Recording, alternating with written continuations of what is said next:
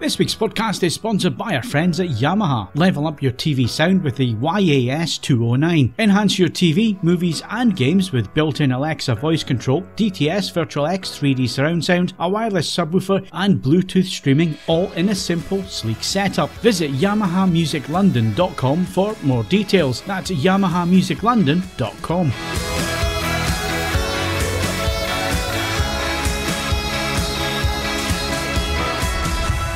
Hello and welcome to the AVForums podcast for the 23rd of March, and joining me on this edition, Steve Withers. This is how they find us, by our teeth. Kaz Harlow. All I see are dead people. And Ed Selley. There's no right, there's no wrong, there's only popular opinion. On the podcast we do try and be entertaining, we try and be funny at times, and we're always silly.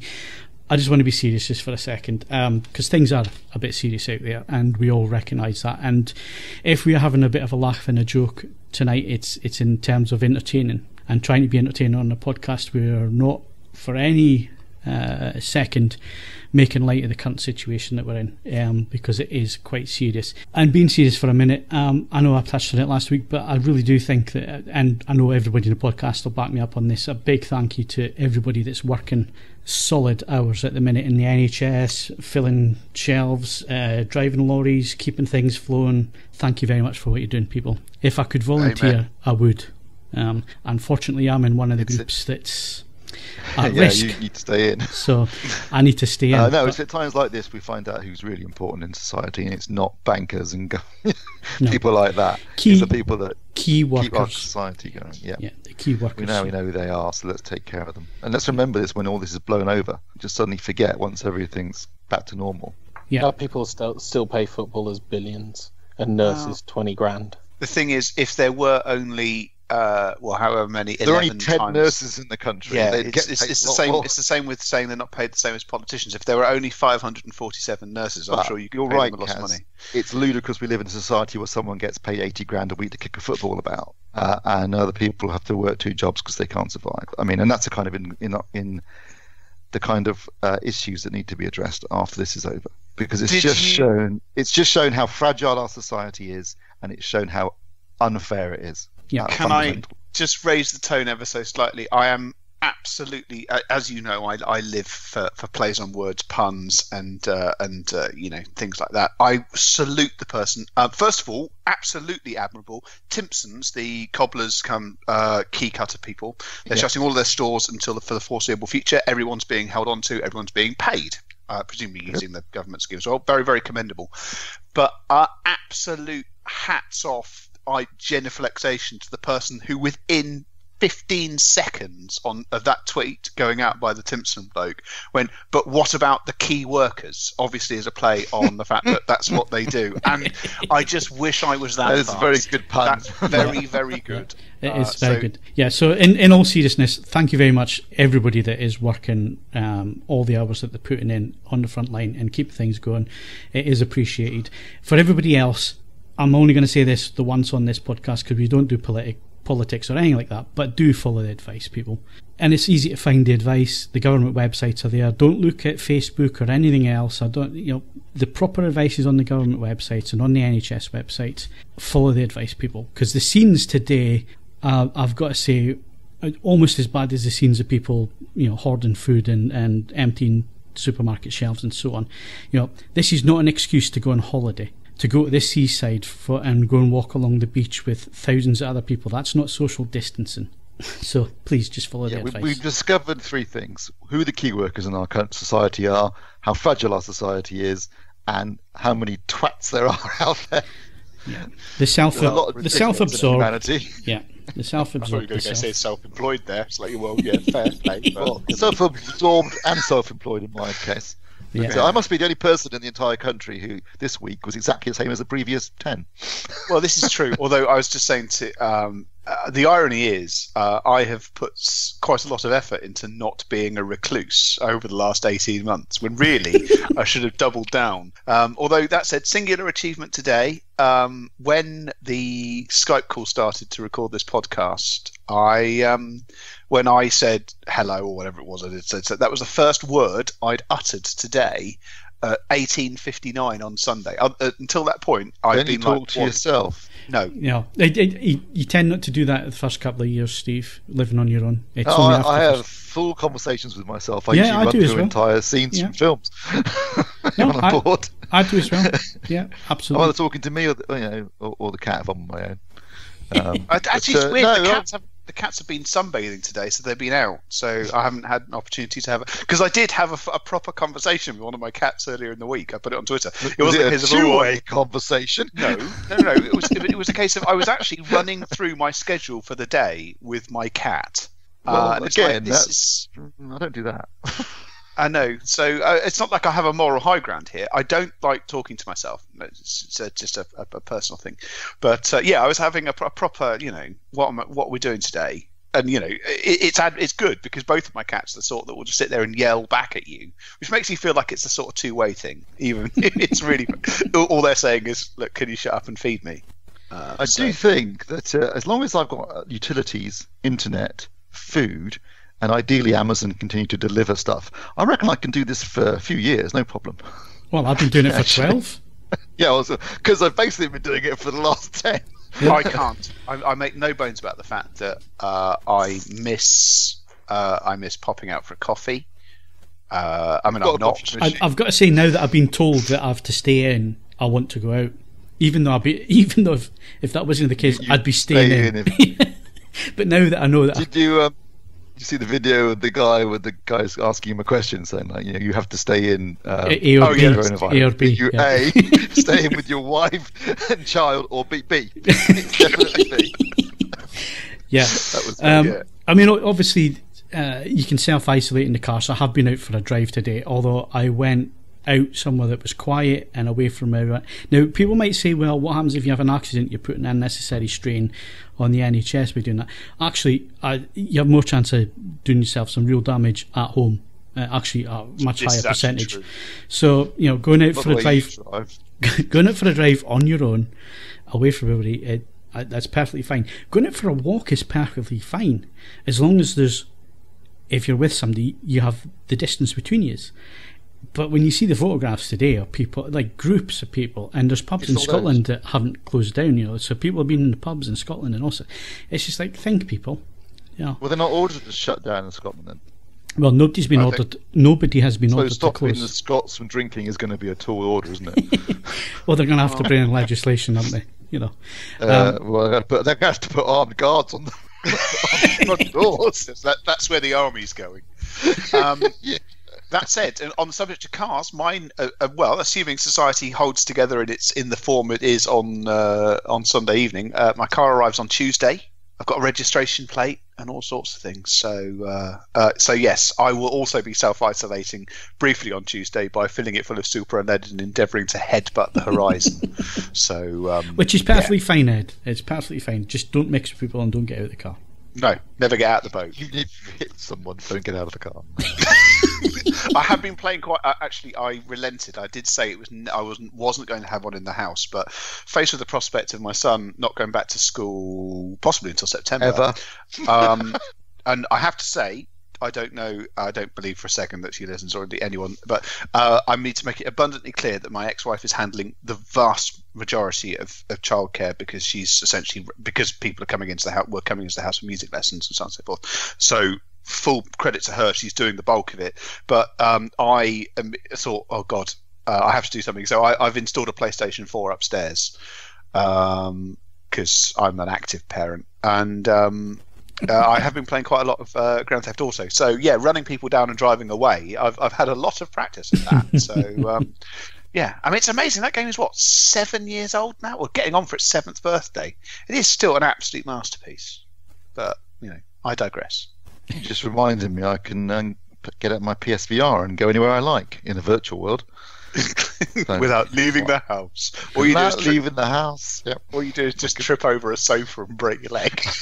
I was about to say I could run around a post-apocalyptic landscape, but I realised that would also involve just going out the front door. Yeah, that would involve just popping to the post office. Yeah, just got the supermarket. Kaz has been quite quiet here. He's still upset said about the length of his podcast.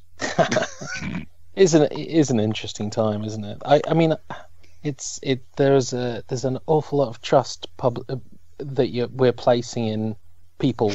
People What's the I line? don't trust. What's the line from Men in Black? It's something like a person I trust, but people are stupid. Stupid. Yeah. And they're absolutely Basically.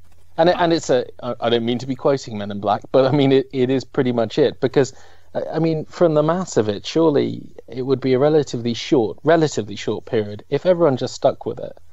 Really, a relatively short period before the people who haven't got any symptoms can start mingling with other people who haven't got any symptoms. If people stuck with it, the problem is there are loads of people that are like, "No, I'm just going to go to the pub," including Boris Johnson's dad.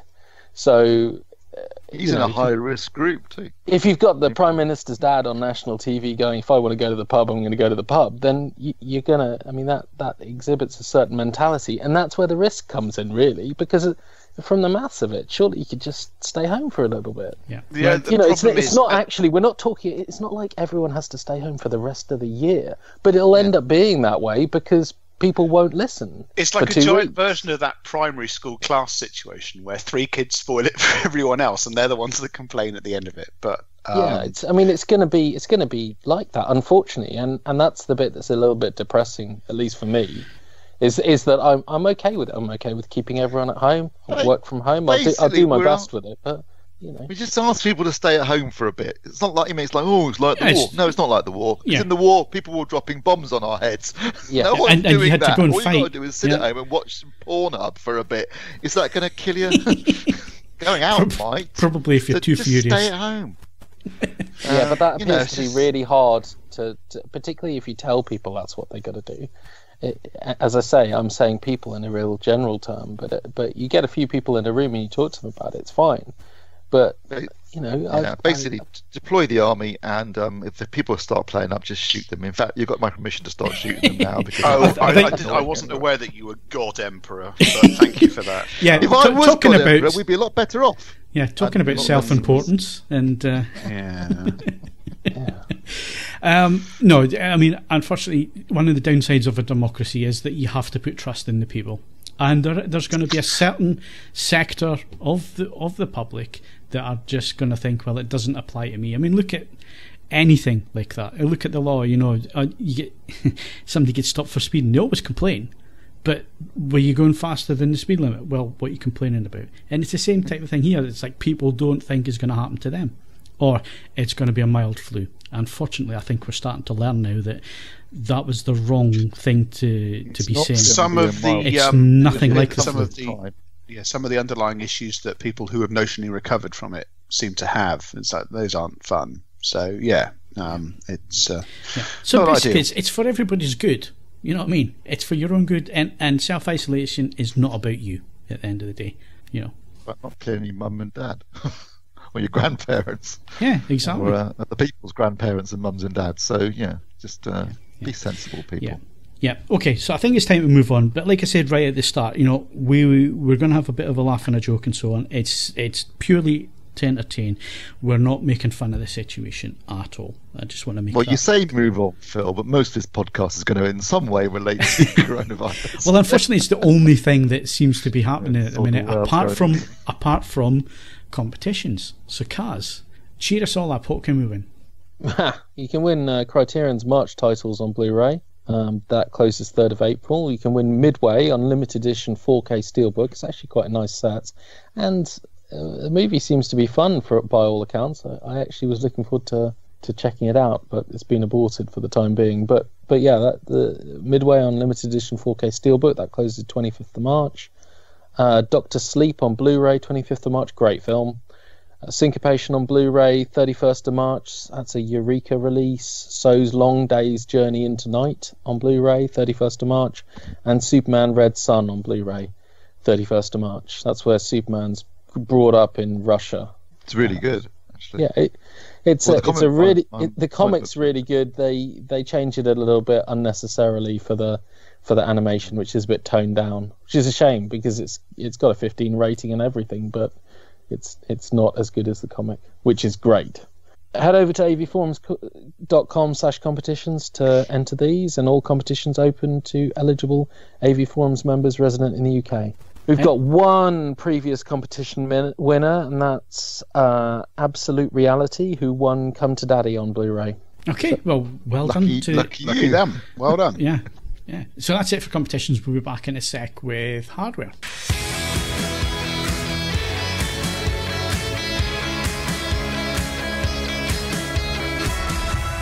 Right, so moving on, hardware news. We're actually going to come on to lots of news in the film section. The film section is going to be huge this week, basically, because that's where a lot of the news is happening at the minute. Because in terms of hardware, obviously this has been going on for quite some time. A lot of suppliers get their components and so on from countries like China and South Korea and so on. And as you're aware, if you've been following the news, those countries have been on lockdown, so nothing has been happening. So in terms of new product, there's just not a lot of new product out there for review at the minute. And there's been a lot announced, but nothing shipping. Yeah. And if there is stuff out there, certainly talking to a lot of the PRs and so on, they're a bit reluctant to send stuff out at the minute as well. So, and a lot of them are at the office. They're working from home, so there's no one physically around to send it out. Yeah. So, they're not being, not to be very clear, they're not. It's not just a fear thing or anything like that. One of the lessons that is very early learnt by companies is that you really don't want to announce something too far ahead of people being able to buy it. Exactly. So it's no point having a review if you can't go and buy it. With dealer network, so even with companies building things in the UK, because a number of UK factories are still doing things on a limited basis.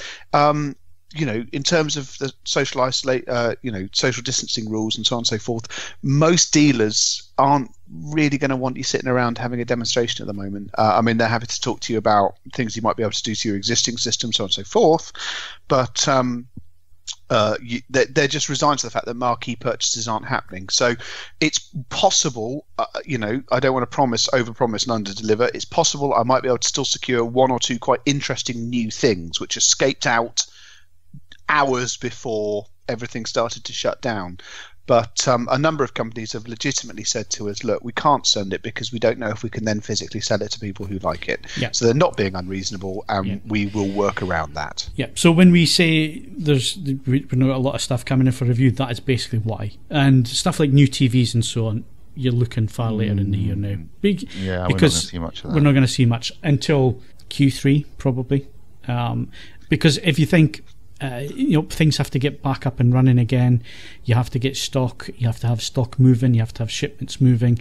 You have to have stuff in, like Ed says, you have to have stuff in the stores before you want reviews going up. So there's no point doing a review if there's nothing in the store. So it could be some time before you start to see some of the new kit coming through. But that doesn't mean that we're not going to do anything on AVForums. Yeah, I've still got loads plenty of stuff still in the pipeline. Yeah, I've just been looking at Trello and so on. We've got enough to do us the next 2 months in terms of equipment coming through. There's loads of articles. In fact, we're probably going to be inundated with articles, top 10s, all that kind of thing. There's loads still to talk about in terms of the technology and so on. So it's not like everything's going to shut down. It's just in terms of reviews. Unfortunately, there's not going to be that many. Or it could be that we just see less over the summer, and then when things hopefully start to get back to normal and stock comes in and so on, we should start to see stuff towards the end of the year. Fingers crossed. No promises. From a hi-fi perspective, I think I can continue to do things that you could legitimately buy online, because that's sort of ticking along in its own special way. But actually, to be fair, it's been a bit of a high-end fest in some of the things I've reviewed over the last couple of months anyway, so it's a natural resetting of things that you're going to be looking at. There'll be some more affordable items in the next couple of months anyway, so that's another way of looking at it too. So it'll all be a bit real world. Top Gear doing family hatchbacks for once in their lives. Yeah. So there's lots of still to talk about, and obviously with everybody having to spend more time at home, you might be thinking, well, I could really do with updating my system. What's out there? What can I buy online? What can I get through Amazon or whatever, or to improve your TV side of things? And the obvious one, Steve, is a soundbar. I think it's the one item that if you don't have a sound system already in your living room with your TV, it's the one thing that you can add instant upgradability. Absolutely. Obviously, aside from buying a new TV. If you want to upgrade your existing TV, with a few notable exceptions, the easiest way, as you say, is to add a soundbar, because no TV sound. I mean, some TVs sound quite good. I mean, certainly there's the Philips flagship TV with the B&W speakers. That does sound amazing. But most TVs are okay at best. Stick in a soundbar and the difference can be incredible. I mean, and not just the difference in terms of sound quality, but the difference in terms of the experience you have, because, as is often said, sound's 50% of a movie experience. And no matter how good your picture is, if your sound's a bit insipid, it's never going to have the real full impact. Put in a decent soundbar with a separate subwoofer, and you can be amazed at the difference it can make in terms of your viewing experience. I've been looking at a few soundbars over the last month or so, last 6 weeks maybe, which will gradually be popping up on the site over the next 2 months, as Phil's just said. I'll go through them in price order, so starting at the top, working my way down. So first of all, I had the Bang & Olufsen Bayer Sound Stage, which I think might be the first B&O kit we've reviewed, isn't it? No, I've done a. Oh, no, you've done one, haven't you? Yeah, you did. Yeah. So not the first, but certainly, we haven't had a lot of Bang & Olufsen stuff in. So I was really interested, because I don't have a lot of experience with B&O myself, because I haven't reviewed anything before. And this is their first soundbar. So they're a bit late to the party, but I have to say they didn't turn up empty-handed to this particular bash. The stage, it's not cheap, but that shouldn't come as a surprise to anyone who's ever owned anything by Bang & Olufsen. It's a single unit soundbar, so there is no separate subwoofer with this one, and it's 1,250 quid. However, much like the Sennheiser, which is twice that price, and is a single unit, they have really gone to town in terms of the speakers in the system. So it's it's a much larger unit than you would probably normally associate with a soundbar, because it has got in it. I'm going to read this out, because it's got 4 4-inch woofers, 4 1.5-inch mid-range drivers, and 3 3/4-inch tweeters, and it's also got 11 power amplifiers. So every single driver has its own separate amplification, 4 times 50 watts on 8 of them, and 3 times. All of them have got 50 watt amplifiers across all the drivers. So it's a well-specified piece of kit, and it does sound really good. I'm assuming that's digital amplification. Yes. Yeah. Yeah, I think these days, on anything other than like a proper amplifier, you can assume that. Yes, it's digital amplification, but they're good. They're good drivers, really good speakers built in, and you have the option of either lying it flat down on the on a surface in front of the TV, or wall mounting it flat against the wall. Now, I didn't actually wall mount it when I tested. They sent it with some little feet you could attach, so you could test it in either orientation. And certainly, from the point of view of bass performance, having it flat against the surface did improve it, because it was against a solid surface. I think it would have sounded more similar had it actually been mounted flat against the wall, rather than me having it on a pair of feet, angling it upwards to fire at the viewer, the listener, at the main point, the sweet spot, if you like. So there was no sort of difference in terms of bass, but I think that was more because I wasn't testing it necessarily mounted against a wall, because clearly that's impractical. However, I can say it did sound really good. It does support Dolby Atmos. It doesn't support DTSX, although since it's largely internal processing, it's there's no reason why it couldn't. I guess at the moment they don't consider it to be that important. That's not unusual. A lot of manufacturers seem to be primarily focusing on Atmos, because it's the more dominant immersive audio sound format. But it supports Atmos. It's a very well specified piece of kit. Yes, it isn't cheap, but as you'd expect, Bang & Olufsen, it's extremely well made, and it looks gorgeous, and it does sound great. It sounds really fantastic. So I think if you're if you're someone who's already invested in the Bang & Olufsen ecosystem, it's something you'd definitely be interested in. As their first soundbar, and it's certainly going to come recommended when I do get around to writing the review. But yeah, I will caveat by saying it ain't cheap, but it does sound fantastic. It's a great. Does it come with a remote handset? No, you have to. Oh, that's a shame, because Bowers used. Sorry. Let me take that back. Sorry, it doesn't come with a remote control. You can buy the Bang & Olufsen remote, which is a lovely piece of kit, and they sent it to me along with the soundbar for testing, and it's a really nice remote. And actually, it's interesting because you can also use it to control a C9. specifically a C9 and not other LG TVs, because I think the C9 was the basis for what Bang & Olufsen's television. So there is a certain amount of and you have to basically what you do is you connect the C9 to the soundbar to the stage using a LAN cable, and then you can actually control the TV using the Bang & Olufsen remote if you wanted to, or you can do it the other way around and just use the C9 remote to control the Bang & Olufsen. And also there's also the Bang & Olufsen app as well. So that's probably that's one thing. It doesn't come with its. You can buy it separately, but it doesn't come with it. Obviously, there's no separate subwoofer. But as I said, the bass on it is really impressive considering it doesn't have a separate sub, and because it's well made and it's big and it's got plenty of some really decent sized speakers in there, some good woofers. It does sound really good, and yeah, it's a great sounding piece of kit. And I think if you're a fan of Bang & Olufsen, you'll really enjoy it.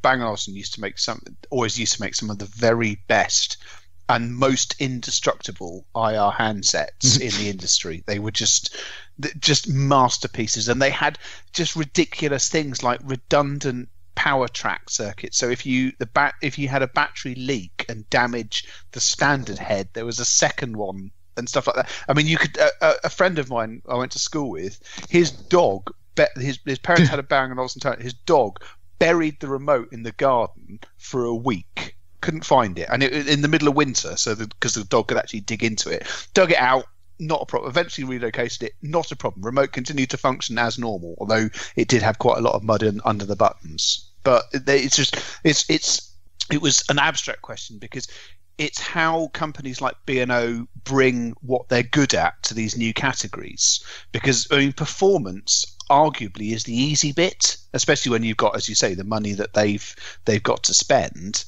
But it's how you persuade people that all of the things that you were historically good at are still relevant and worthwhile in 2020. So I suppose it's a shame that it's a cost option, but if it does mean the remote is a good one, maybe acceptable. And if you've spent that much money, you may as well spend some more. Yeah, and obviously you need to buy a C9 to have all the interactivity and stuff. Details, Phil. Yeah. Details. A mere bag of sound. It's convenient if you have got one knocking about. It does support EARC as well, which I forgot to mention, which is handy. So then moving down the price range, so that's $1,250 for the basic version of the stage. There are some snazzier versions with different finishes and that sort of stuff, a bit more expensive, but the black and silver version that I had, which I thought looked very nice, that's $1,250. Then we've got the Denon DHT S516H. So boys, think about your model numbers, because I've written it out many times and I still can't remember it. DHT S516H, H at the end. Unsurprisingly means it supports HEOS. It's a 2.1 channel soundbar, no immersive audio on this one, so it's Dolby and DTS. It's got a separate wireless subwoofer and two forward-firing channels, and obviously it supports the HEOS multi-room system that Denos and Marantz use.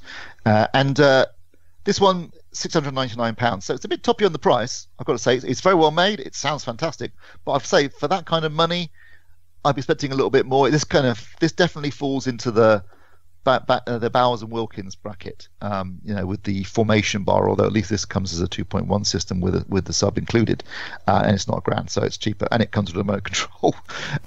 So it's not like formation. No, now I think about it, it's much better. It's a solid soundbar. It's got, like I said, it's got HEOS multi-room built in, which is great. You've got 2 HDMI inputs. You've got it works with Amazon Alexa. It works with Google Assistant. It's got Apple AirPlay built into it. You can do things like through the HEOS app. You've got Tidal and Spotify and Deezer and Amazon Music. I think Amazon Music HD, in fact, Ed, which I think you were talking about not so long ago. So it's well specified. It sounds lovely. It's very well made. It's a nice piece of kit.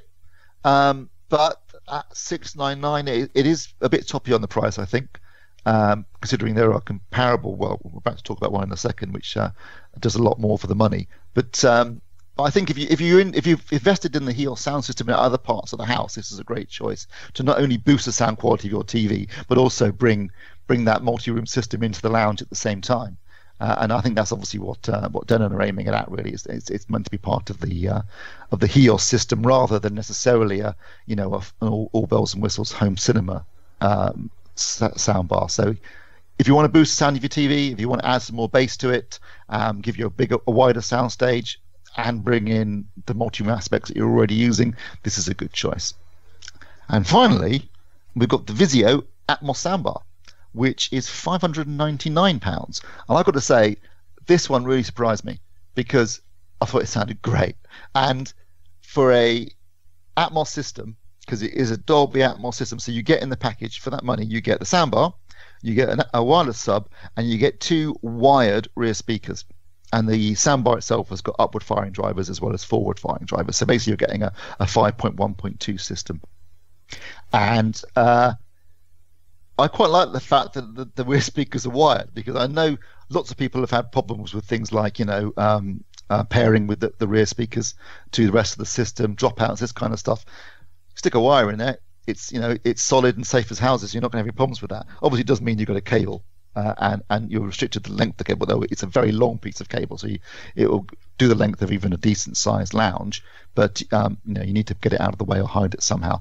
But basically, the way you set it up is you put the soundbar in front of the TV, put the sub to one side, you plug the rear speakers into the rear of the subwoofer. Actually, that's where the amplification for the rear speakers are. So they're just passive speakers on wires, wired passive speakers that go to the rear, and then the upward firing drivers, as I say, are in the soundbar itself. So, I set it up, and didn't take very long, and then I put on the Amaze trailer from on the Dolby Atmos demo disc, and blimey, that sounds really good. I mean, I've heard that a lot, and I hear it, in a system in the home cinema that's 9.2.4 at the moment. So I was quite surprised at how decent it sounded, because it's not massively expensive, and you're thinking like, okay, Vizio. But Vizio actually are the biggest seller of soundbars in the United States, and they seem to know what they're doing. So I thought it was great. I think it's nice wide front soundstage. There's three channels at the front, so you've got one dedicated center for dialogue. The 2 upward firing speakers. I mean, again, my lounge is great for this because it's got a low flat reflected ceiling, so it works really well with these kinds of things. But again, the upward firing drivers are bouncing sounds off the ceiling, so you've got a nice overhead effect.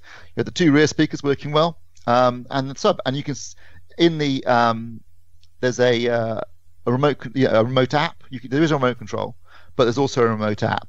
And the remote app's really good because you can go in there and you can fine tune the levels for the different channels, which is something you don't see on a lot of subwoofers, even expensive ones from other manufacturers. So it's relatively easy to set up. I mean, you can get it set up in minutes, but then you can tweak it to your heart's content and get it sounding just right. And it works really well, and it supports Dolby Atmos. It doesn't support DTS:X, but it does support DTS HD Master Audio. So I mean, there's no reason why they couldn't add that at some later stage. Again, I suspect most manufacturers these days seem to be prioritizing Atmos for obvious reasons. It's the dominant immersive audio format, and it's the only one really when you're talking about streaming. So I guess that's why it's got HDMI inputs, obviously ARC. It's a really nice little system, and it genuinely works, and it sounded really good. And I was really impressed with it. I was actually really, really quite surprised at how good it was. And for $599, that's a great price. So if you're looking to boost you say if you've got a decent sized TV and you want to get a good sound system, a decent big sound system in there, but you're on a limited budget, this could be right up your street. I'm glad it's good, because we've heard a lot about this company, and it's their first step into the UK. Really, I mean, now they are big in the States with TVs and so on. They are pretty adamant that they're not going to bring their TVs into the UK, but it's nice to see them coming into the UK, and it's good that it's a good product and not just a cheap product, which I think a lot of manufacturers coming in, Chinese manufacturers, they'll push this stuff out, but it's not particularly great in terms of quality. Yeah, no, absolutely. This is well made, well specified, competitively priced, and it genuinely sounds good. And if assuming you've got the right conditions, obviously if you've got like a vaulted ceiling, it's not going to work. But if you've got a normal average living room, this will deliver the goods and make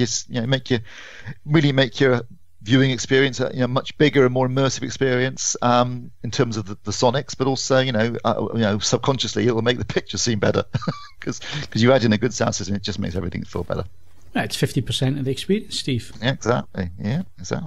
Okay, so that's Soundbars. Is that everything you're going to discuss? That's enough for now, isn't it? Yeah, I think so. And obviously we've got weeks and weeks and weeks of this, Steve. So, let's not all let's go through everything just yet. Next week I can talk about a TV review, which will be an unusual thing, I think, for a while. Make the most of that.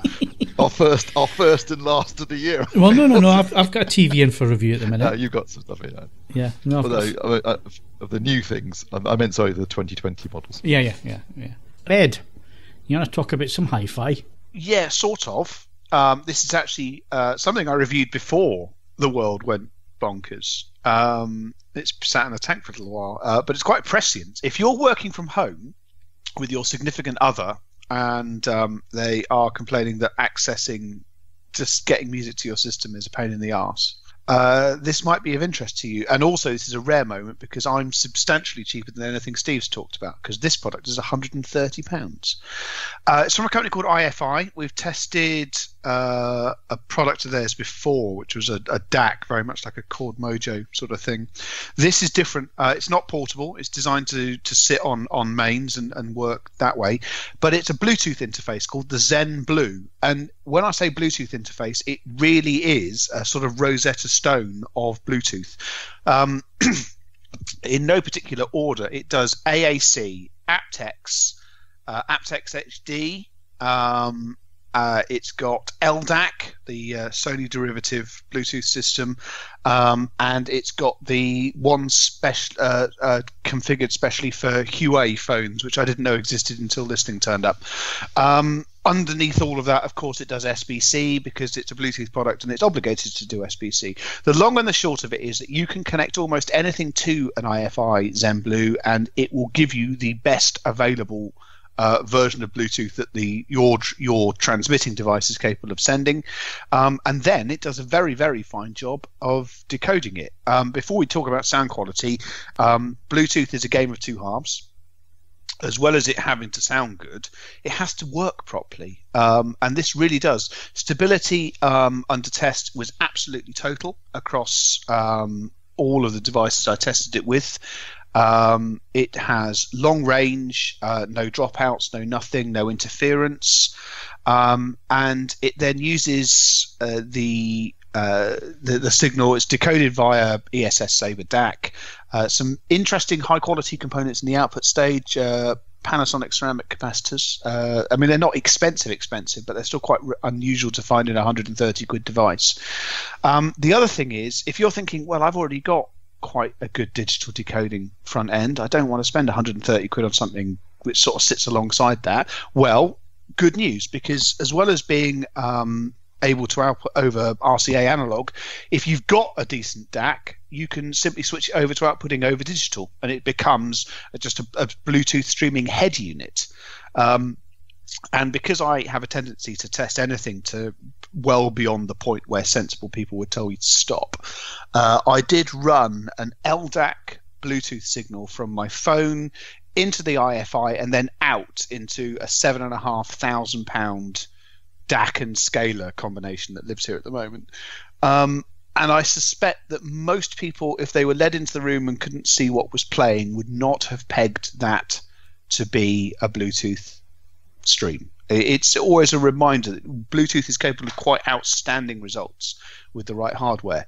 I have to say, this is an absolutely outstanding product. For £130, if you are just looking for a quick and easy way of really just wrapping up Bluetooth transmission to your system, this does all of it, and it does it absolutely brilliantly, and it does it for £130, and it's well made, it's easy to use, it has a little illuminated display which tells you what version of Bluetooth you've connected at, which is something which sounds ridiculously simple, but in terms of working out whether you're actually getting the best performance you can with Bluetooth, it can be an absolute minefield, and this does that it solves that as a matter of course.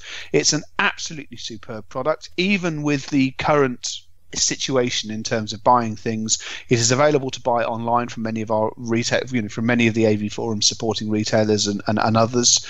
It's a genuinely brilliant product, and it's £130, and it's well worth checking out if you need that sort of thing. Okay, there you go. Review will be up on the website at some point. Probably not this week because we've still got a little bit of backlog. Actually, I've still got the MKs and Marantz Melody from last week, so they've still got up this week. But yeah, keep an eye on the homepage. It will turn up, and it will obviously go into a little bit more detail than Ed has. But thanks very much for that. Next week, like Steve says, he's got a TV to review. I will have the JVC N5. I could have talked about it this week, but seeing as the film section seems to be massive this week, we'll leave that to next week, and we'll move on to movies next.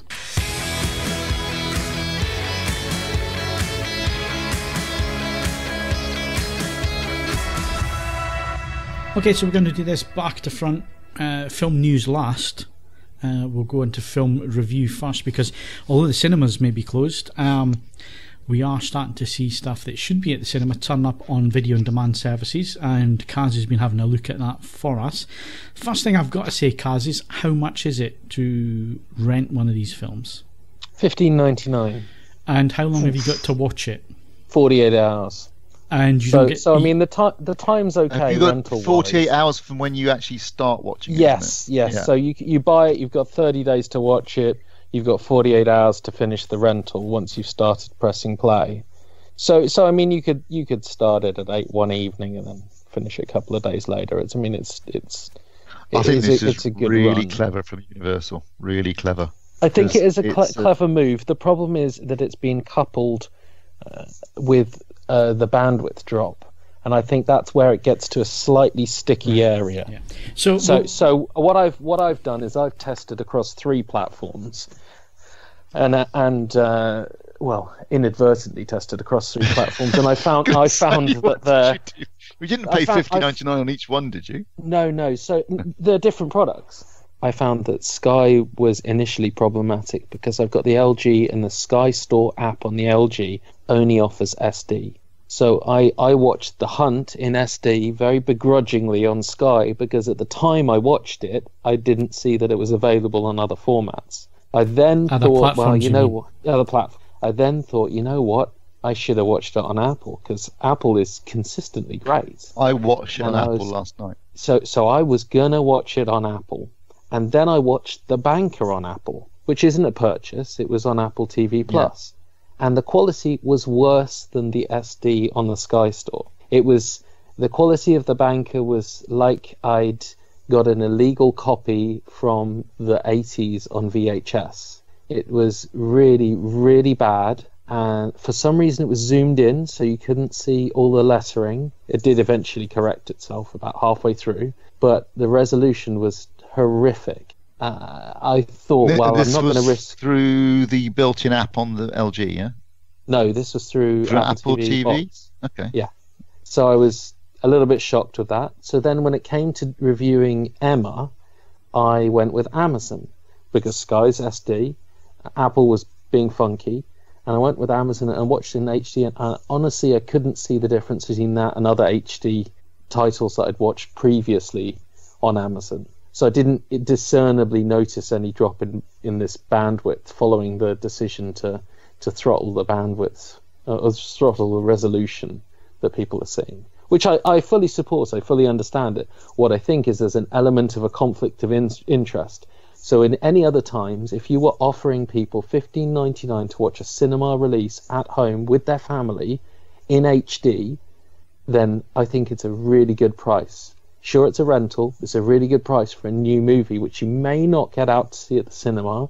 And even if you could go to the cinema, you'd spend 40, you'd spend 50 a lot more. quid. Yeah, exactly. It's actually a really good deal. And I appreciate there are people who are saying, well, I'll wait 3 months. Well, you can do that with the cinema as well. So it's only giving people the option. Where I think the difficulty is the fact that they've, at the same time, quite rightly announced that they're cutting the resolution. So it's not that I don't support that, but if you're going to announce cutting the resolution and still charge $15.99, I think there's the potential for the model to break through reasons other than the model. So the business model sounds good, and in the future it could work, but it could fail because actually you're doing it at the wrong time. Do you think that this is maybe platform based, Kaz, because you seem to have had 3 different experiences across 3 different platforms? Yes, although I have a feeling that Steve's about to tell me that his Apple looked really good. awesome. Yeah, Yeah, I so- watched so- The Hunt last night on an Apple TV, and the picture quality was fantastic. Yeah, so I don't know. I don't really know what the deal is with that. Whether Apple were just messing around with what resolution they could get at. Because if you look at my review of The Banker, there are half a dozen people who've commented that they wouldn't watch it because when they started playing it, it looked worse than 480. It looked really, really bad, worse than DVD quality. So it wasn't just me and my device. A whole bunch of people said they flat out will wait until the resolution's back up. So I don't really know whether Apple were tinkering, and maybe the people who watched it really early were the people who got into trouble.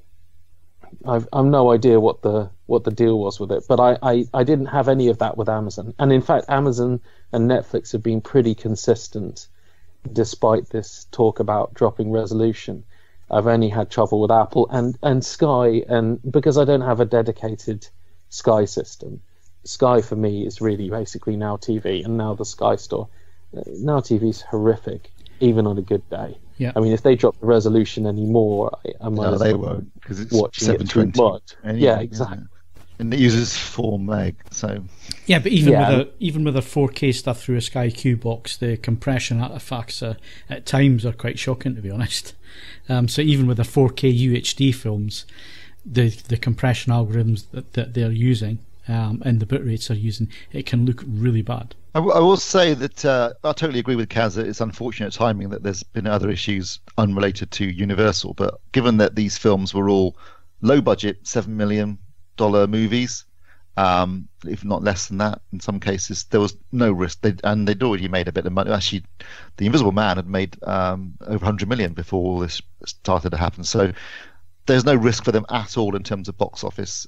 There's no risk in terms of the budget. Yeah, but what they do have... It's an interesting testing of waters, isn't it? Yeah, but what they do have now is a strong arm when they go back and start talking to distributors again and cinemas again. Well, it is going to be interesting because that you could argue that this is a model that might mean that in the future we only really basically get blockbusters in the cinema. Because I didn't have a problem watching these ones at home. No, and none of them are films I it's- would have bought on disc probably, or bothered going to the cinema. But if I can sit in my own home cinema and for $50.99 watch a film, I mean, I really enjoyed The Hunt. I thought it was fantastic. Yeah, I enjoyed The Hunt. I thought it was really sad that it got pulled because of the shootings. Yeah. And the shootings are obviously really sad, but I mean, it's really unlucky, ironic. It's that the it got pulled second because of the unluckiest shootings, and then it got released, and then this happened, and yeah. But I mean, it was the one with a Betty really Gilpin, enjoyable, isn't it? Yeah. That's yes. it. I thought would it. I probably thought watch it's her read a a. phone book, if I'm honest. I thought it was a really good nothing. companion piece to Ready or Not, which I also really enjoyed. It's that kind of vibe, survivalist, slightly satirical. I mean, it's quite heavy-handed in its politics, but not in a way that... But in an interesting reversal of the way you'd expect it to be. Yes, it is. Which I thought was quite funny. I mean, it's the second thing I've watched recently by Damon Lindelof that I've liked, which surprises me, because normally I think he's a talentless hack. But he's suddenly got a lot better in the last 2 years. He did Watchmen, and to be fair, it made that's me what go I mean. back That's the other thing. and watch That's the other thing. Leftovers, which was actually really good as well. Lindelof, the man behind Prometheus and Lost, the man who any time you've seen his name over the last decade, it's put you off something, to the point where he did The Leftovers, which I think is really good, but I don't think enough people watched it because of his name. It's also a terrible title, The Leftovers. It sounds like a pile of pie and mash you haven't finished. Betty Gilpin, by the way, is fantastic in it. Ed, so you probably want to check it out. She's really good. She's done some incredible acting turns. It's just it's one of those things where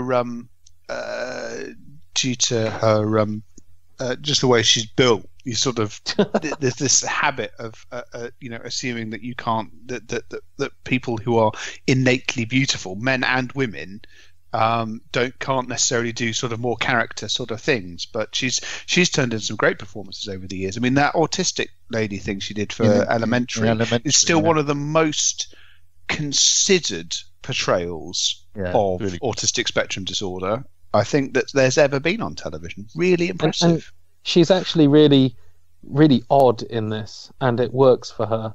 It's a real unpredictability to it, slightly slightly psychopathic. So, I mean, it's not what you expect from the character at all, and I think it works really well. She's got some great lines in it. Good. It's a surprisingly good film, and it's been unlucky. The only film more unlucky than this, I guess, is The New Mutants. Oh God, yeah, that's. You know what, I would say that I saw Emma as well, and I really enjoyed it. I'm a big fan of The Favourite. I know it's a bit divisive and a bit Marmite, but I love the kind of kooky, whimsical style, and it was also quite dark. And I love Rachel Weisz, but I thought The Favourite was a lot of fun. And Emma, which is a U, has that tone. It has the whimsically playful craziness about it. I mean, it's perfect casting for Bill Nighy, and Anya Taylor-Joy. She's really good in it. I saw her recently in Thoroughbreds, and she's still playing the same kind of sociopathic role as that. So they've turned Emma into like a pure period sociopath. And I'm watching it with my 7-year-old daughter, and she's absolutely loving it in a Downton kind of way. And I'm sitting there, chuckling at this ridiculous social etiquette that they're poking fun at. It was nice. I was pleasantly surprised by that. So I'd recommend The Hunt and Emma, if people can find it on the right format. And at the moment, for me, that would be Amazon. And did you also review The Invisible Man at the cinema?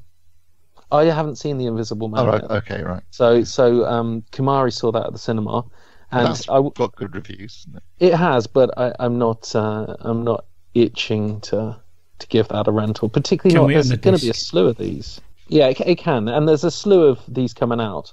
They got Sonic on next Friday, and then they've got a couple which are going straight to Netflix, and they've got there's a whole lineup. Trolls.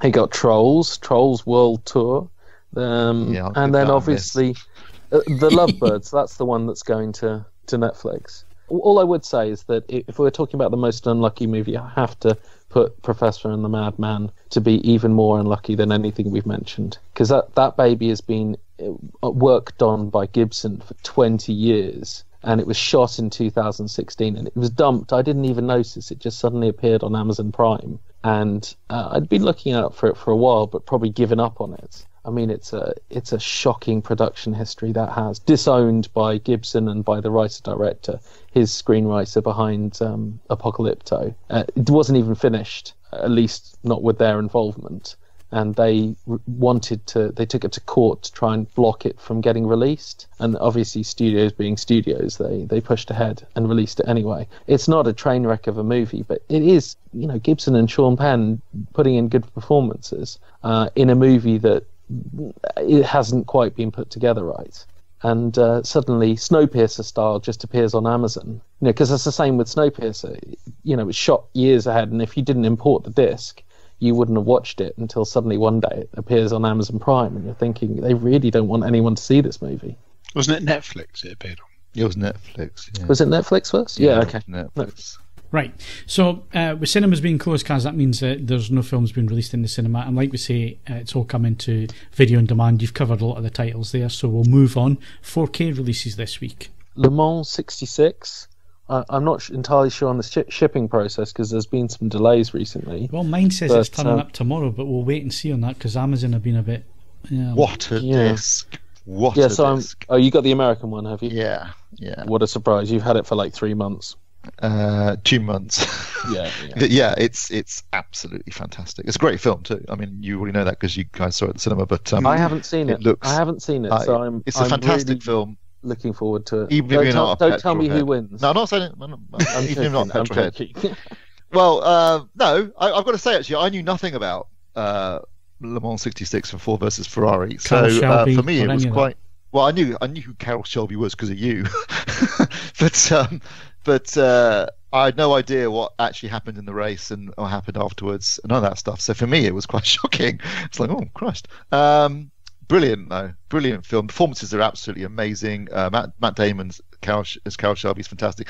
Christian Bale is, as always, incredible. The scene where he explains to his son about the perfect lap is a gorgeous bit of filmmaking. Performance, the writing, the photography, the sun setting over LAX at the time. It's a brilliant scene. It's just what filmmaking is all about. I loved it. Absolutely loved it. It helps that for that awesome. scene he does keep the same accent all the way through. His Brummy accent's a bit up and down. It's better than an American trying to do it, though, isn't it? Yeah, at least he does try and do a Brummy accent. Yeah. But yeah, it's. I mean, the scene when Shelby takes Henry Ford into the car. I mean, you go from sort of laughing to crying. It's a fantastic sequence, and again, sounds amazing. It's one of my favourite films of the last 10 years. That scene, you hit the nail on it, because you're laughing because you think he's shit scared. You think he's crying because he's shit scared, and it's scared, not. Yeah. It's not because of that at all, and it's the way it twists that scene's really, really good. Right, waiting on my disc turning up tomorrow. Hopefully it will. Well, you'll be in for a treat. I'm just annoyed that, having discovered that Americans actually referred to Christian Bale's character as Terry Teabag, that they didn't call him that at any stage in the film. There's a missed opportunity there, although it may not have made sense to an international audience. Speaking of Le Mans, quickly, this is for you, Ed. Did you watch Steve McQueen, The Man in Le Mans? I didn't. Oh, sorry. I thought you were going to say. No, forget the film. I've got no interest in seeing the film. Isn't it meant to be one of the most? The documentary Steve McQueen, The Man in Le Mans, was on Thursday night on BBC 4. So I'll live player it. Absolutely brilliant. The story behind the making of the film. My God. Yeah. I was about to say I thought you were flagging up.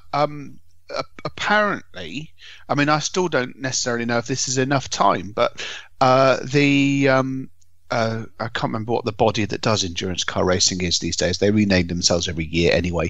But Le Mans is supposed to happen in September, and it's never, ever, ever been run that late in the year.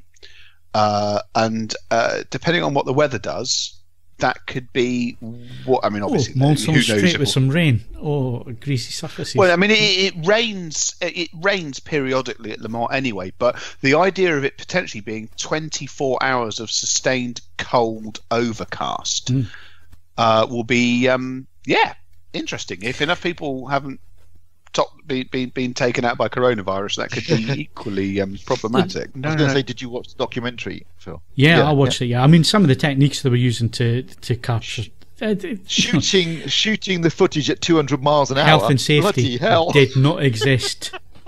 It did Steve not McQueen exist. Driving a car at 200 miles an hour. I mean, the footage they capture, you'll never see anything like it again, because it's all for real. I mean, they didn't obviously race in the race. They shot the race, though, using camera cars that came ninth. Actually, in the race, the camera cars came. They weren't officially entered, but they came ninth, technically. So they shoot footage in the race with camera cars that are racing, and then they recreate the race on the track afterwards, using specially fitted camera cars and racing drivers and Steve McQueen, and they're filming at 200 miles an hour. And they're thinking, bloody hell. There's a reason why. One guy did lose part of his leg in a nasty crash. The other guy got burnt in a nasty crash. Proper racing drivers. It's a brilliant documentary, Ed. You've got to watch it. I'll dig it out. It's no problem. It's not absolutely. Like I've got much else to do. But, one of the things I did learn after watching the Le Mans 66 or Ford versus Ferrari was that Ferrari never won another Le Mans after that was it. That's an amazing stat, because they were winning it year on year on year on year, and then they've never won it since. In fairness, it's more to do with the rise of some blokes in Stuttgart, whose company begins with P rather than Ford. But nevertheless, it's it's quite arresting. Yeah, no, Porsche. You say Porsche had a period of absolute dominance, and then it all went. It's sort of actually. I mean, the 80s was probably the golden era for it in terms of the number of different people who were capable of winning. But I mean, I suppose it's also a reflection that as the arrival of companies into and teams into Formula One, who it wasn't just about putting the biggest engine you could find into something which just about went round corners. It required a focus of resource for Ferrari that required them to stop paying as much attention to endurance racing. Yeah. And it's a shame that we're never going to see stuff like that ever again. It's all dying out. I mean, like you say, the 80s and 90s was probably the last sort of golden period for motorsport, whether it was rallying or Le Mans or Formula One's still around, but it's not a sport anymore, really, is it? I mean, it's real. I don't know. I'm looking forward to the virtual race.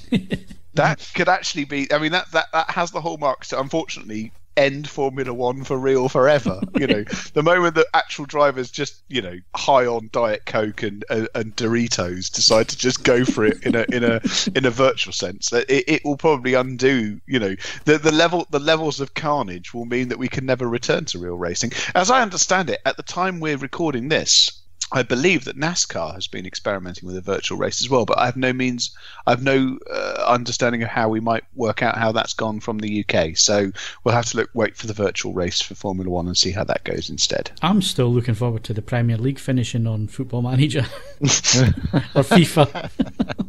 I still think that'd be potentially the most financially expensive computer games that have ever taken place. But nevertheless, I'd rather than just saying it ends here, just do that. Bit of FIFA 20. Yeah, it's all going to get litigious, isn't it? Really, at the end of the day, I don't see any other way it happening. Anyway, so that's 4K releases, Le Mans 66. There's no Blu-ray releases. Right, Kaz, TV and streaming releases. I know you're dying to talk about Disney Plus. So Disney Plus starts. Well, if you're listening to the podcast on Monday, it starts tomorrow, 24th of March. On you go. Yeah, I mean, obviously it's been tainted somewhat by the announcement that Disney Plus is joining the people who are going to obviously reduce the quality of their streaming, because one of the big things about Disney was it was going to land 4K for everyone who's 4K able, and that was going to be pretty big. Dolby Vision and Dolby Atmos. Yeah, so we're not getting any of that, but nonetheless, we're finally getting The Mandalorian. No, we will be. We will, but not for the first month. I mean, that's probably what we'll still have Dolby Vision and Dolby Atmos. That doesn't take up any bandwidth. Has this been confirmed anywhere, Kaz? Yeah, Disney Plus has joined the that was one of the last ones that went on. Still Dolby Vision on Netflix. I mean, I've got to be honest. I haven't seen any difference. I haven't seen any difference. I've been watching. Nope, Netflix. And I say, if one more. Sorry, Phil. I was going to say one more bloody. And I'm talking about two Pacific journalists here. One of which you would moan about anything. You can give him a solid gold toilet. You've been moaning where's the free toilet paper, and the other one who just does it for hits.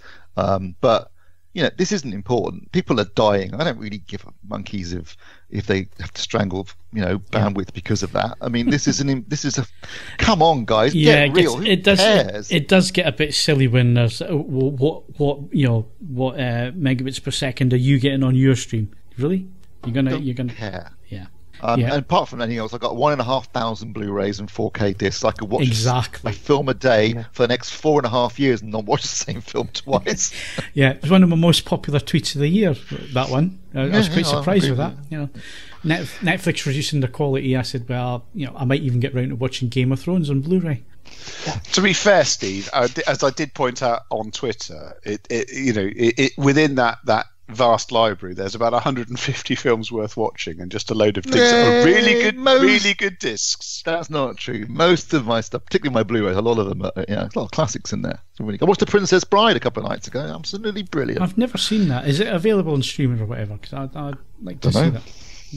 Actually, it was on Netflix. It may not be there anymore, but it definitely was. In the same way that Contagion disappeared sharpish. I found my Blu-ray at the back of the cupboard, so I've added that to the to watch pile. So, but this has made it acutely aware that when it comes to certain things, like obviously this is unique circumstances, but throttling of bandwidth, things disappearing from streaming services.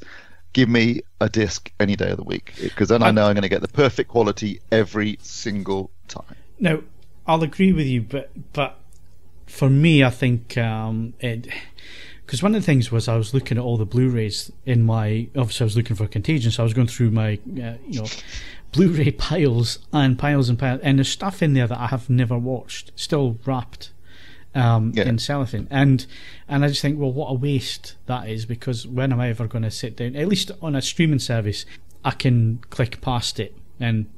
I'm not losing anything, but I actually bought those physical discs. They're taking up space, and I've never actually watched them, to be honest with you. In answer to your question, where you're going to watch them, Phil, I would suggest over the next few months. I have to say, can I just be clear? I am currently at inbox 0 on records. I'm all caught up, listened to everything.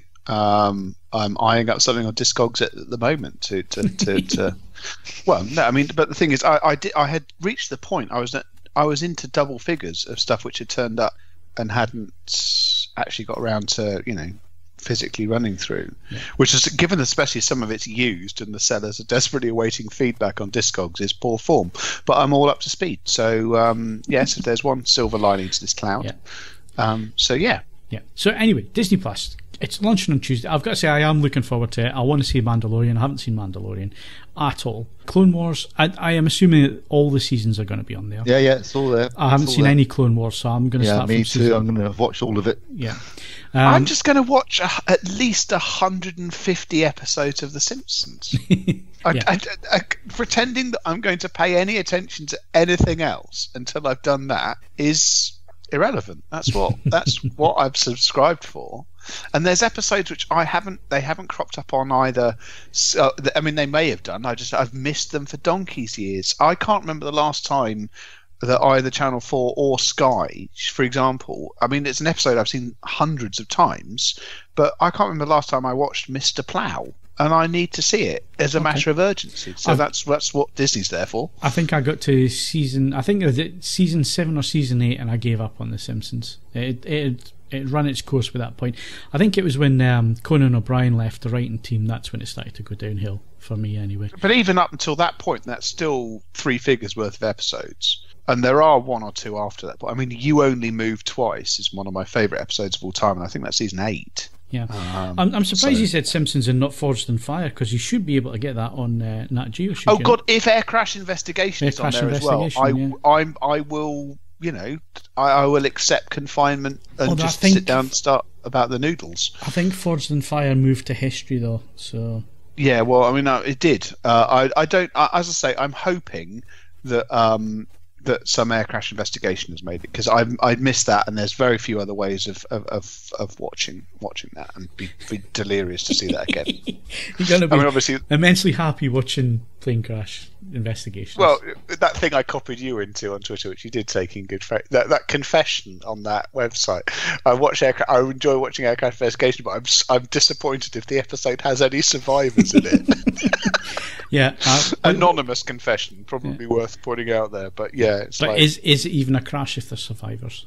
Well, as you said, yeah. Well, it's just an unhappy landing, isn't it? So. Right, so Disney Plus, streaming wise, it should be a big player, and it's come along at a time where I think lots of people are obviously needing new things to watch, and I'm sure we'll all get through that. So we've kind of been discussing most of these points all night, but obviously we're seeing some major changes being forced on the industry because of the pandemic, and there's lots of things going on, not just in cases of we're now all going to be stuck indoors and watching films. There's actually stuff happening. Steve, you pointed this out on the financial markets. I mean, the financial markets have gone to pot. I mean, the economies of every country is absolutely sunk at the minute, which makes certain companies incredibly vulnerable at the minute. And one of those companies, who just 2 or 3 months ago were the dominant film studio on the planet, are now in quite a precarious position, Steve. Yes. Disney, of all people, suddenly finds themselves in real trouble, because they've obviously been on a spending spree for the last decade.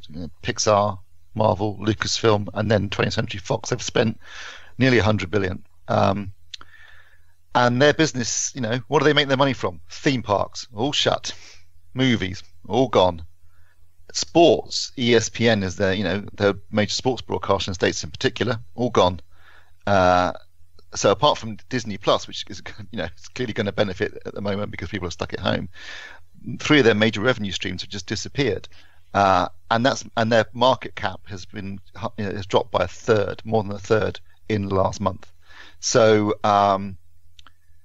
they've suddenly become very vulnerable to takeover, and the rumours are that Apple, who have hundreds of billions in cash, are now looking at Disney as a if it drops a bit further. So suddenly could start to look quite cheap.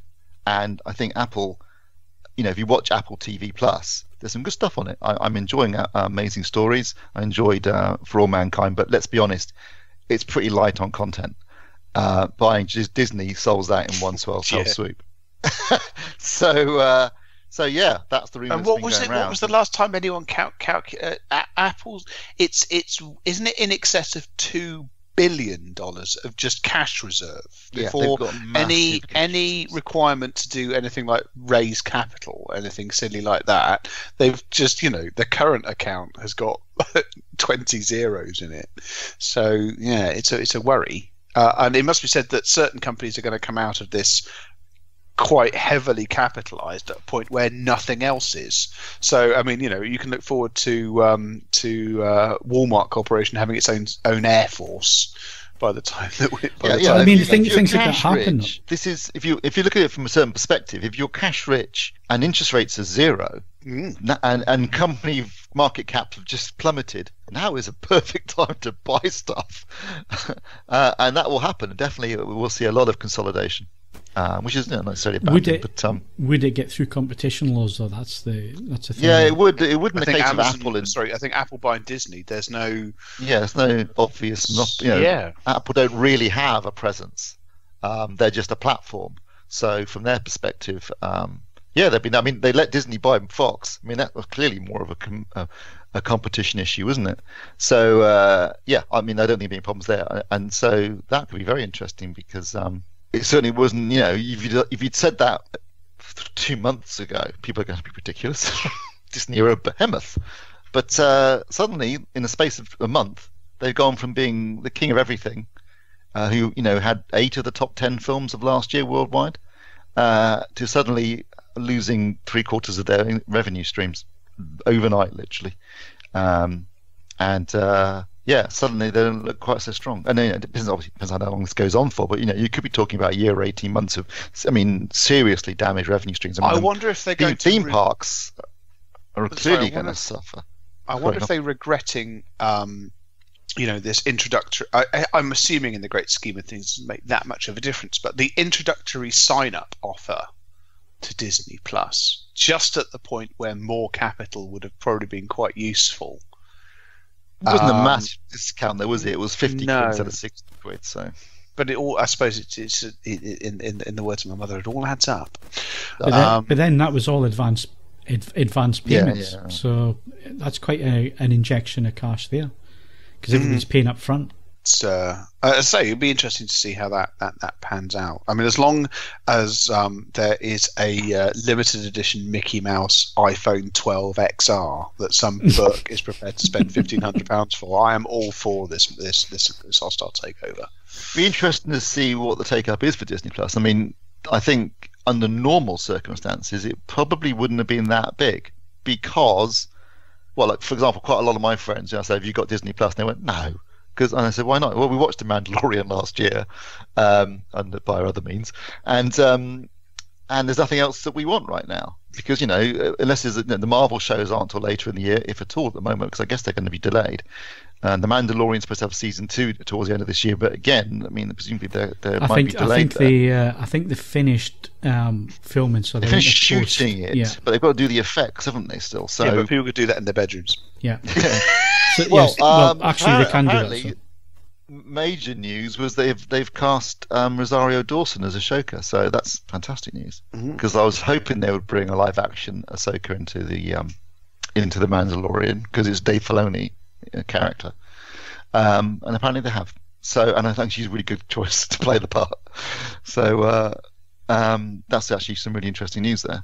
So yeah, I hope it does come out at the end of the year because I'm looking forward to it. But clearly they're going to be delayed. What I mean is they don't really have a lot of new shows, do they, Disney?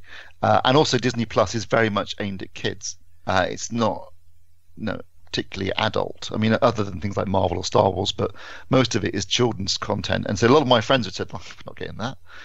So it'd be interesting to see, it would be interesting to see how it would have done without the problem of the pandemic. But obviously now people are stuck at home and trying to entertain children. They might well find that they get a bigger take-up than they thought they would have. So yeah, I think Disney's problem is, you might think initially, they've got tons of content. They've got a lot of stuff and a lot of films and things, but they haven't got a lot of new content. So yeah, we'll see how it plays out next week. I think Steve is on the same lines.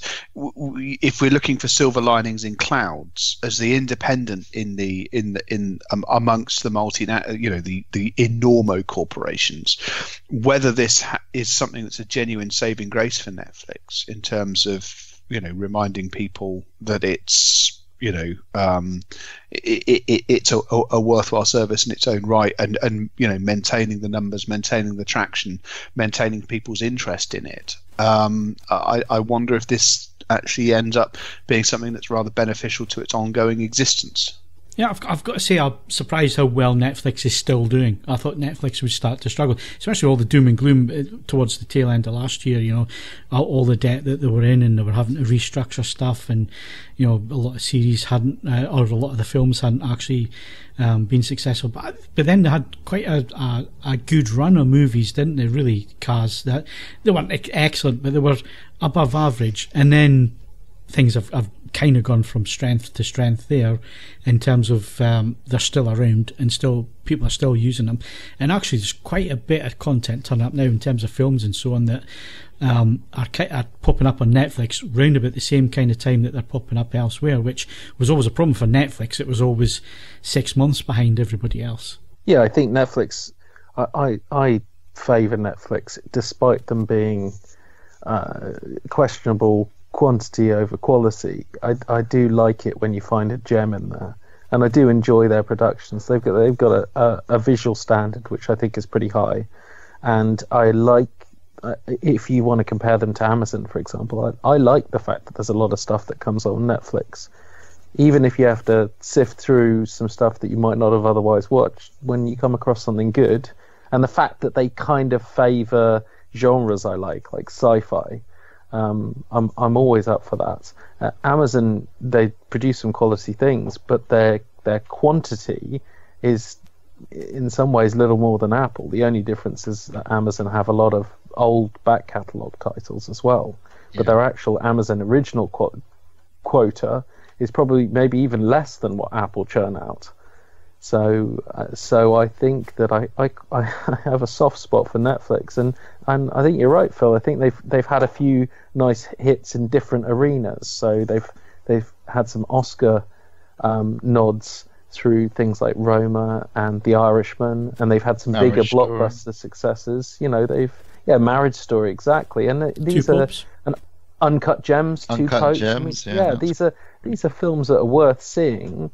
I've got a lot of time for them. So if you can get through the rest, then there's stuff to find. And I just hope that they filmed a second series of Hyperdrive, because if we're shut in from it, I will need a second series of Hyperdrive. But would you still watch it on fast forward?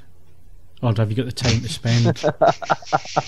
Well, I don't know. It would be an interesting test of my mental resolve and well-being. Everyone's going at 300 miles an hour. Cope with the American commentary by that point. But it was a lovely, brainless program. Thoroughly enjoyed it. Yeah, at least Netflix were wise enough to pass on Picard. Oh my God! Oh Jesus! I'm glad I get my update on the podcast, because I haven't watched any Picard since the pilot. But every week I come on here and all you guys are talking about is how it's got worse and worse. Oh, it's just utter drivel now. I mean, that's part one. It's part one of the final episode was Friday, and it wasn't good at all. I'm assuming that next week's episode, or this Friday's episode, will be a giant space battle. Like it has to be. Yeah, it has to be. Yeah, and if you're a fan of Red Letter Media, watch that instead of Picard, because that's more entertaining. And some of the theories and stuff is really entertaining. So. I love the way that Mike keeps making Rich do those those review things. He's like, I don't want to do any more. I'm not doing Discovery Season 3. I'm not doing it. It's absolute cobblers. I'm really ashamed, because it's nice to see Picard back, but the series is rubbish. Did you give War of the Worlds a go? No, I haven't yet. I will. I mean, there's plenty. It's not like I've got plenty of time. Because Westworld was back, so we all must have watched Westworld. What do we think? Yeah. I didn't. I did. I tell you what I did on the War of the Worlds. I sat down and listened to the entire Jeff Wayne one on vinyl, including the which is still the second half. Yeah, and that's clearly still the best of them all. Although I've got a soft spot for the one, the film from the 50s. 50s or the 60s. That's George Powell version. Cold War yeah. business. I quite like that. And Jeff Wayne. But this one, the reason I'm actually enjoying it now, it's not because it's got strong characters, because it hasn't. There's a lot of annoying characters in there, which you tend to find in these things anyway. Some of the writing's a bit okay, and some of the dialogue's a bit clunky, but actually I quite like the contemporary way they're doing this. Now, we're only up to episode 4, I think, or 5, and we still haven't seen the full reveal yet. It's a slow burner, but I've jumped a few times. It's intriguing me, and I quite like the contemporary way that they're doing things. It's not following the book in any way whatsoever, so they're actually putting a real spin on it that's interesting. And it's interesting that we're in the middle of a pandemic, because you're looking at some of the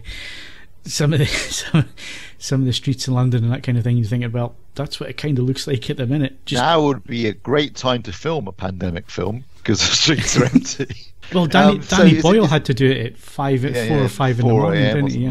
Yeah. Is it a Sky production film? No, it's Fox. It's Fox and Canal Plus. So, because I was wondering what the French angle was. Well, it's a co-production. So some of the characters are French in it, and some of the dialogue is in French. Are they the annoying ones? No, it's When's it available till? When's it available till? I mean, when they say this episode available. Well, you see, I've got Sky IQ, so I think it's on there all the time. Whereas on Now TV, I think they tend to remove. I'll check, because what I was thinking was letting you watch the whole series, because if it ends up being pants like Picard. Because too often they start well and then they go downhill. Well, I can't be bothered to put the time in. Kaz wasn't impressed with the first couple episodes, were you, Kaz? I thought it was better than the BBC's take. I know that. Yeah, but that's damning my faint praise. Yeah. I mean, look. I will watch the rest of it. I haven't got around to it because I had to finish the Outsider, which I thought was excellent. And because there's so much new content coming out, so I will return to it. And I never returned to the BBC one. That was just no. Awful. Most people without brain damage wouldn't. So. Yeah, so only Ed and I. So there is more to this, but it did frustrate me a little bit because I like Gabriel Byrne, and I agree with Phil that the French characters are almost without any kind of fault in terms of their innate stupidity and melodramatic sub-arcs, but some of the characters, particularly the teen boy in it, irritated me. And the fact that Gabriel Byrne's story, I mean, he's a scientist and he could have some insight into it all, but he has to be beleaguered by this story about how he's got an estranged wife, and he might have inadvertently killed her new husband on the way to saving her life, which I have to say, she's extremely ungrateful for him saving her life even before she finds out, so she must have read the script. But it improves as it goes on, and the characters, obviously, they have time to flesh them out, and there's new characters joining in all the time and so on, which some I think work, some and others are not great, but I think it's worth your time, and I think I will go back to it. I will. Yeah. And I've been watching, as you say, perfect time. Yeah, I've been tuning in every week, so I must be enjoying it if I'm tuning in every week. It's not like me to watch stuff. I finally got around to watching Pandemic on Netflix, a brilliantly timed series, which reminded you that we've known this is coming for decades, since 1918, really, in Spanish flu. So, there's no excuse for us not being prepared. Everyone has been banging on about it for long enough. And in fact, the series ends, it was shot last year, I think, so it was made last year. So anyway, it ends with this is going to happen. You're thinking, it could be more prophetic if it tried. Then I started thinking, wait a minute, 2 months ago, Disney were king, Netflix were in trouble. Now Netflix are king and Disney are in trouble. But it's a scary series that's all the more scary. I really enjoyed the return of Westworld. Now, I was a little bit concerned about it coming back. I didn't really watch the trailers, and I wasn't really eagerly anticipating it because I love Westworld. I love HBO Productions. I thought Westworld, the first season, was very clever. I loved Anthony Hopkins in it, and I did like the convoluted time out of place style, which led me on well enough that I was surprised at where it ended up at. I could have guessed some of it, but it did well. The second season, when you know that everything's going to be out of non-linear, I was really disappointed that they tried to double down on the confusion, because I thought that just made it contrived. and I enjoyed the second season, but it was contrived. So it was a tough slog getting to the end of it. So when the third season came out, I thought they're going to have to really do something. And I thought the opening of the third season was excellent. Yeah, I really enjoy the Futurescape. I mean, we got to see where it goes. Don't get me wrong. And the stinger in the mid credits or the end of the credits. Wish they wouldn't do that. I turned off at the credits. And okay, that's that then. And I found out later I had to go back and watch that bit. It's like, put it in the bloody episode. That's an interesting stinger. They could end up in either doing really well with it, or they could just mess up with non-linear contrived plotting again. But for the most part, I really enjoyed this future tech world. It felt to me a little bit like the story of Ex Machina, where the girl from Ex Machina gets free and gets on the helicopter and leaves the little bunker. Spoiler for everyone who's not seen Ex Machina. And what happens to her when she hits society. So it felt a little bit like, what would that story be like? Which I've always wondered a little bit about. Because this is the girl from Westworld, who's an artificial, and she's hit Futurescape Los Angeles. And the world's her oyster. She can tap into any kind of tech. She can bypass any kind of home security system. It's a really interesting premise to go with for the third season. And I had my doubts. I thought that they were actually tricking us, and this wasn't the real world. This was Future World, which was just another game. They dropped a few hints in about, it's a bit when they're discussing, whether we're living in a simulation. I thought, hang on a minute. Plus, but also, if you're doing criminal activities, don't use an app. Isn't that just going to, if the police get hold of one of those phones, aren't they going to have access to all of the people who are doing all that stuff? I mean, all I'm going with, and it's probably why I am still cautiously optimistic on this, is the fact that if it does turn around and it is just another world, I'll possibly be a bit disappointed, because I think it was a breath of fresh air escaping the theme park to see what it's like in the real world for one of these artificial characters. If it's actually just that she's broken out of one to get into another, I think that's almost a bit abortive in terms of plotting. It's a bit Super Mario, the princess is in another castle. Yeah, unless I've woken up in the shower, it was a dream. But how big are these theme parks? Yeah, quite. I mean, it's ridiculous, but... Yeah, well, I mean, Westworld's about the size of Arizona, isn't it? Yeah. Well, the weird thing is, Westworld, I can understand the idea behind going on a holiday to Westworld. Who doesn't want to be a cowboy? It would be fun. I'm not entirely sure I'd want to go maybe spend time at the British Raj world, Shogun world, but okay, no one is going to admit to wanting to go on holiday to Nazi-occupied Europe unless they're the Nazis.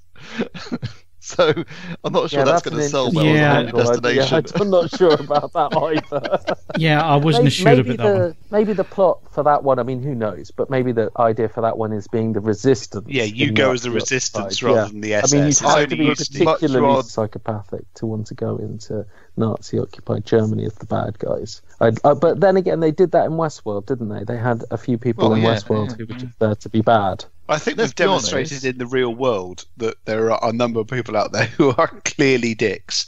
So we probably shouldn't assume exactly what people would and wouldn't do. So yeah, maybe that's a simple realization of what they've capitalized in. Let's be honest. Those black and silver uniforms, it's a good look. Hugo Boss knew how to design a uniform, didn't he?